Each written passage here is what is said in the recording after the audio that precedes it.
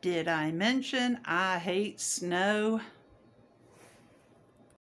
Well, if you're gonna have livestock, guess you're gonna have to pull on the Carhartts, the snow boots, and brave the elements.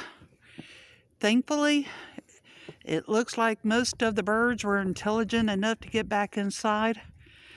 So I'm going to make sure they have food and water, shut the doors up on them, and try to keep them as snug as I can. I am 100% not impressed. But you do what you got to do for your young'uns, right? Including went out first thing this morning, and Tristan, I think, needed paint for a school project, and thankfully I got back about a half hour before this mess started. You can see behind me, there used to be a road back there. There is my flagpole, thank goodness.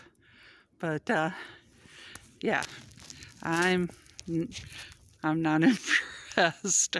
Good thing I've got plenty to do inside.